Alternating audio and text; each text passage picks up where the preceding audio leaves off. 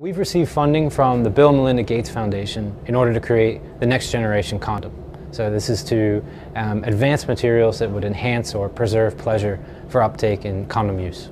Our project is to replace latex with a new material, and it's something called a tough hydrogel, which is a suite of materials actually that are more skin-like, so they can be made to act, feel, and look more like real skin.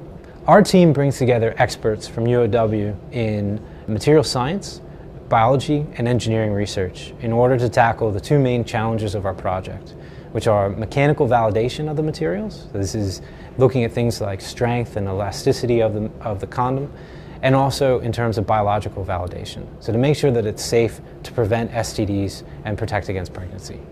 So technically, hydrogels are water, soil, and polymer networks. They are wet, soft, and self-lubricated, and they can have mechanical properties similar to latex as well, so they can be a good substitute for latex condoms. So most hydrogels are biocompatible. You can find them in things like food additives even. Also, we are looking at the safety of these materials, which is part of the project that we are working on. I'm very excited about this opportunity to apply some of the research that we've been doing here at UOW for a new purpose that could truly improve the lives of many.